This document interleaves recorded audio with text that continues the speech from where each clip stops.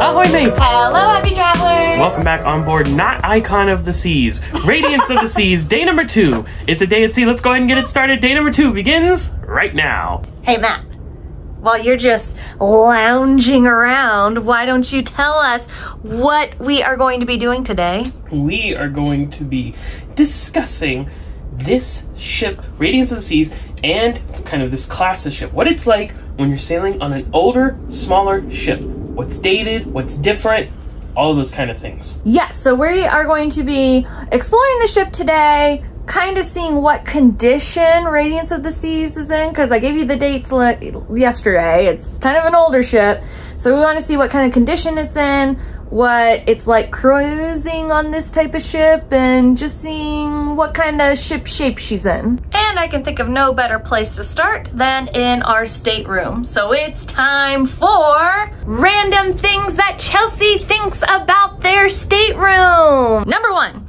Some things like the fixtures or the artwork or the finishes in general, they're gonna be a bit more dated, which that doesn't bother me so much. That's not a big deal. But number 2, one thing that does bother me is that these walls are thin. A lot of times in these older ships, they haven't perfected the art of noise canceling between the cabins.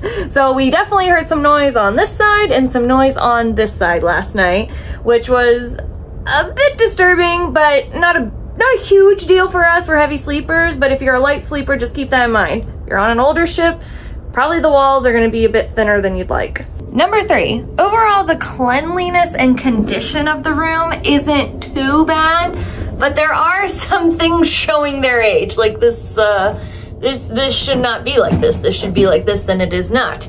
And then like there's some scratched paint and stuff like that. It's not pristine. Matt, would you like to display the age of the couch? Well, let's see if you can see this in action.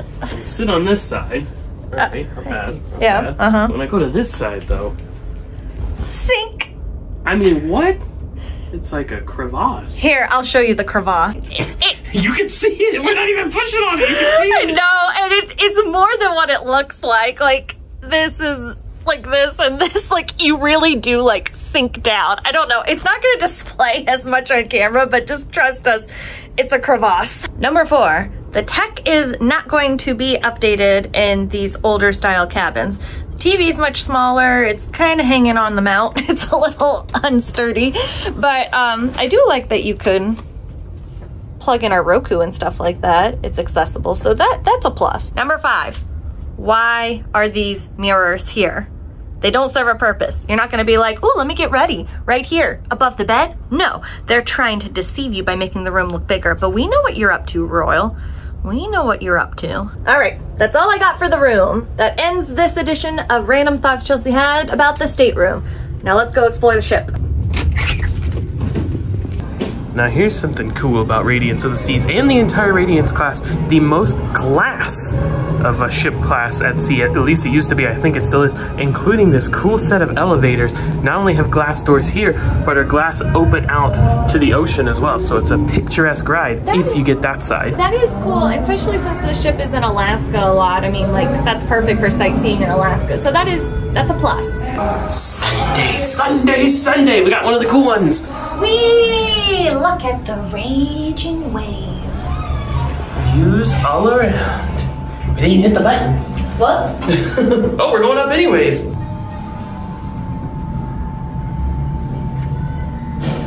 Take 9. Riding the elevator actually was a good segue, because that's something I want to talk about on these smaller ships, is that there's only 2 elevator bays on this ship, on the Radiance class, and they're like both pretty small, like not only the amount of elevators, but the size of the actual elevator, so they get like filled up like way easier and way quicker and way more often. And this is actually a good segue to probably the biggest point we want to make about classes of ship, older classes versus newer class. Look at the pool deck right now. Look at the weather. It's not even nice out. It's dark and cloudy. Look how crowded it is. Now granted, there's an event going on, but that's actually the point. People always tell us that they're afraid to go on the newer and larger ships because they don't want to deal with crowds. We always feel more crowded on the smaller ships because everyone everyone goes to the same event at the same time. So when you combine that fact with the fact that most of the venues are smaller, the thoroughfares are smaller, the hallways, the stairwells, the elevators are smaller, we always feel more crowded on these ships. Well, I think on the newer classes of ship, there's more activities and different things to do, and just like more venues for people to go to so they can spread out. Whereas on like Radiance class or other smaller, older ships, people are going to be herding to the same things at the same time. Don't get me wrong, the belly flop contest is usually popular, but not this popular. Despite the class of ships, some things never change with Royal Caribbean, including the name of the buffet. Now the name is the same, some things will be the same with the design, like the floor-to-ceiling windows on the outside and the food in the middle, but you'll notice the decor, kind of the old school nautical theme, and it's going to be a much smaller venue. Although something cool about Radiance class Windjammers, and that is that they have an outdoor open air seating section here on the very aft of the ship, so you can enjoy the wake views while you're dining, get some fresh air, and it is covered so you don't have to worry too much about rain or beating down sunshine.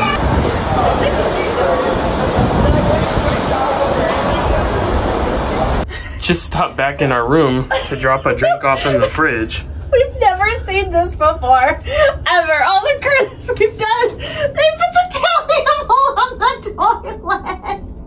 What is it, a little turkey? A little duck, maybe? Duckling? Maybe. What are the things in the tap, though? A little dove? I don't know. I'm not sure I like this. Ah, there's an explosion of art in the hallway. It's everywhere. Watch out. Which is not really uncommon for them to have art out for the art auctions and stuff like that, but it's a little bit crowded in the hallways because they don't have anywhere else to put it.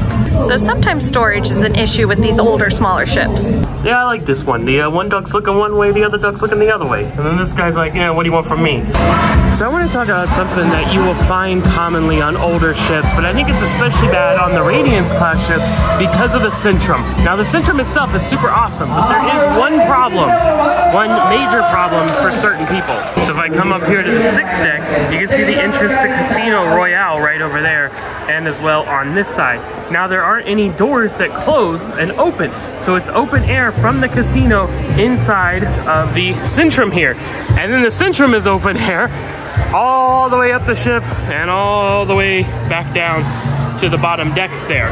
So in a combination of that and the doors opening up to the outside areas, you'll find that a lot of cigarette smoke does come in, and it's almost like an air draft, pulls it up and goes throughout the entire ship. It doesn't bother me, but I know some people are very sensitive to that. So many of the areas on this ship smell like cigarette smoke, even if you're not anywhere near that, because it's being pulled through the area. Like when we came out of the Windjammer earlier, we could smell it even though we weren't really near that. But if you're going with a when life gives you lemon vibes, when you go over to the schooner bar, the cigarette smoke adds aesthetic. It smells like gunpowder in here, like these cannons just went ba-boom, ba-boom, ba-boom into the ship. Like this guy, for example, look at him. You can tell by his face he's worried that his ship might be in peril because he smells the gun smoke / cigarettes. Well, when life gives you gunpowder.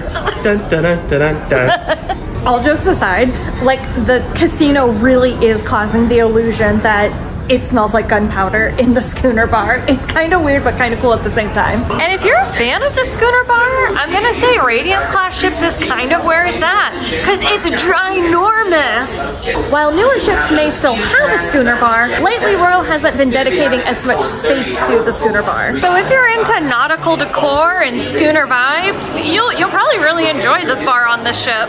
What's behind curtain number 1? It's me! What's the password? Monty Hall. How did you know? Here's something you don't see on other Royal Caribbean ships. A cinema! An actual movie theater! Now other ships will play movies in the main theater, like the Broadway show theater. They'll put a screen down and play them, and they also do that here on Radiance, but a dedicated cinema as well. That's cool. It's definitely an old school idea, but it's kind of like fun too. Yeah. And they don't play, like, I wouldn't say first run movies like Disney Cruise Line does, where it's out in theaters and you're watching on the ship, but it is still kind of somewhat newer stuff that they've been showing. They've been showing like new movies, like at the time of this sailing, they're showing like Elemental, the new Little Mermaid movie. It's funny that they're showing Disney movies. The new Haunted Mansion movie. Yeah, that's just what's hot right now. The new Indiana Jones, it's all Disney. Wait a minute, what's going on? Royal, think about not crossing. Or keep crossing, I don't care. Now let's talk about activities that you can do on board. We said that there's not like a ton to do. You're not gonna find like Category 6 water park or anything like on Icon, but there are still some things to do. They got a rock climbing wall. They do have a singular water slide and cute little splash area for the kids. They have an old school style mini golf course. In fact, look, it's called Fairways of Radiance. A lot of ships, once they've been amplified, it's called blank dunes, like Radiance dunes or like Mariner dunes or something like that. Nope, this is still Fairways. And they got a basketball court. Some stuff to do, just not a huge plethora. It is pretty limited and pretty standard. So keep that in mind, especially if kids are coming with you on board. Now, one area on Radiance class ships that we really enjoy is the solarium. And we don't even frequent solariums that much on other Royal Caribbean class ships, but on the Radiance class it's nice because of the way they decorate it. It's just super cool in here. These big elephant heads, got the cat laying over there, got the pillars with the stuff going across, hot tub over there, and then the pool in the middle, and you get to walk across this cool, like, rope. It's not a rope bridge, it's an actual bridge, but it has the ropes on the side. There's just really nice design in here, and you have the glass ceiling, even some themed artwork walls. And there's a bar over there where Chelsy's getting her drink right now, which is a pretty common staple of the solarium. But something more unique on this class is what they call Park Cafe. Now we know that name from Royal Caribbean ships that have a central park area, and have Park Cafe there, but they've kind of named it that inside the solarium here, and this operates basically as your cafe promenade. Park Cafe would on other ships. You even have a section here with cookies and like a salad bar. Make your own salad. Well, they make it for you, but choose your own salad. Not to mention a standard self-service beverage station. Thank you so much. Which, it's really good that the solarium is cool on the ship, because when you're on this class of ship, like older style ships, like because there's not as many activities, like you're gonna be doing a lot of relaxing and just kind of chilling out.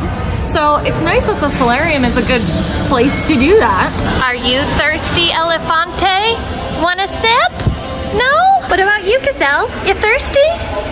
No? I got no takers. I don't know why, it's delicious. I guess they're a little bit too cheeky. Get it?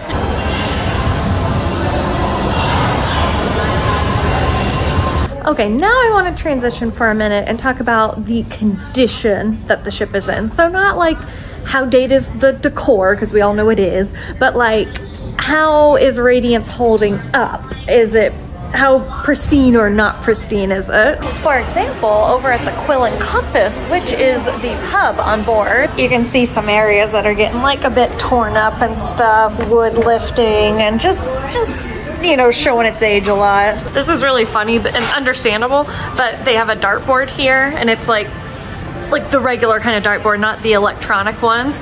And you can see like the holes where people have missed like everywhere. And you can even see it on the ground too. Just years and years of dart holes. While we're talking about condition that the ship's in, I haven't noticed anything like specifically broken. Like the video board, that's a constant thing that'll go out sometimes on older ships. It's working just fine.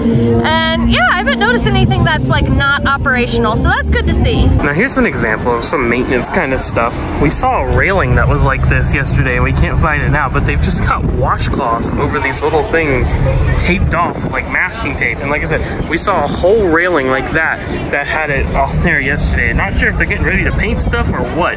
Ah, here's the railing in question, covered in washcloths and masking tape. What is that accomplishing? Not much, because it's getting wet and it's just coming off anyways, but I mean, I don't even know what that's covered. I mean, it looks like yuck underneath, but like I don't know like what. Oh yeah, that rail looks in pretty bad shape. I don't know what purpose. I don't know. Maybe it was like getting brittle and they were covering up so it wouldn't get brittle? Maybe. I don't know, but yeah, it needs some TLC, that's for sure. And what's funny too is that this decrepit railing leads into the outside sitting for the concierge lounge. So not exactly the most luxe of specialty experiences. Once again, you're gonna see stuff chipped up a bit and scraped up and having some character to it. A little bit of rust and dinge will be found here and there. As you can see, the crew is out there painting, trying to keep up with everything, trying to keep the ship looking good. But honestly, it's just kind of hard to keep up with it all, to keep a ship this old looking good, especially when it hasn't had a proper refurb in a while. Unless you're Disney Cruise Line.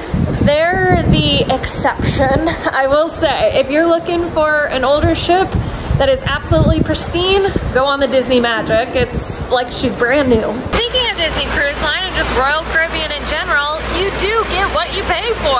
So this ship, of course, is not going to have all those different bells and whistles like we talked about, those different activities and dining options, things like that. Like you might find on Oasis class, Quantum class, Icon class, or even some of the older stuff like Voyager and Freedom class that have kind of been getting those amplifications.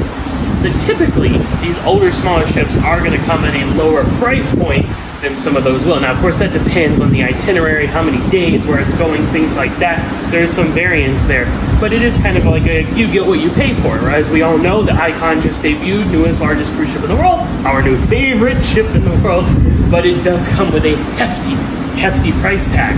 But you're getting so much included with that, so it's always kind of that reference point, right? You can't compare apples to oranges. The Radiance of the Seas is not Icon of the Seas, as I mentioned at the beginning of the video, and there's a good reason for that, and that does come with its own set of pros and cons. Less things, but less money. Now, with all that said, we're not trying to dog on Radiance or say that you shouldn't go on Radiance of the Seas. We just want you to know what to expect, what the vibe's gonna be, what the conditions are gonna be on board if you do decide to sail on Radiance. I mean, is this our favorite cruise ship in the world? To be honest, no, it's not. We prefer the newer, bigger style ships. But at the end of the day, if you're on a cruise, this is your view, so it can't be that bad. All right, friends, that's gonna do it for us. Day number 2 on board, Radiance of the Seas. Tomorrow is a perfect day. At Coco. So we hope we'll see you back there. As always, with travel agents, want a book, reach out via the travel agent information in the description below. But for tonight, we're gonna sign off. See you back tomorrow for a perfect day. Until then, happy travels.